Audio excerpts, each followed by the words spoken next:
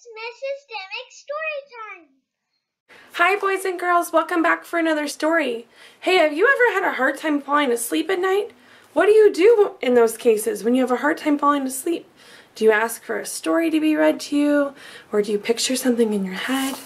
Well, I have a story today called Chengdu Could Not, Would Not Fall Asleep.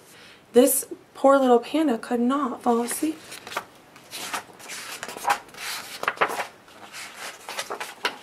It was late and it was quiet. And everyone in the bamboo grove was sleeping. Isn't he cute? Everyone except Chengdu. Oh no, he's wide awake at night. No matter what Chengdu tried, he could not, would not fall asleep. Chengdu turned and he tossed. And he twitched. What advice do you have for him? He just can't fall asleep. But he could not, would not fall asleep. Chengdu scrunched. And he rolled.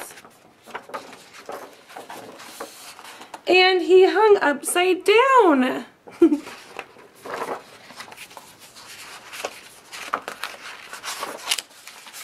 But he could not, would not fall asleep. Chengdu was very tired. He really wanted to be sleeping. So he climbed up. Where's he gonna go? And up. And up. Oh my goodness. Until he found the perfect spot. Oh, I think he did find the perfect squishy spot right on top of another panda. And soon everyone in the bamboo grove was sleeping. Everyone except Chengdu's brother Yuan. Oh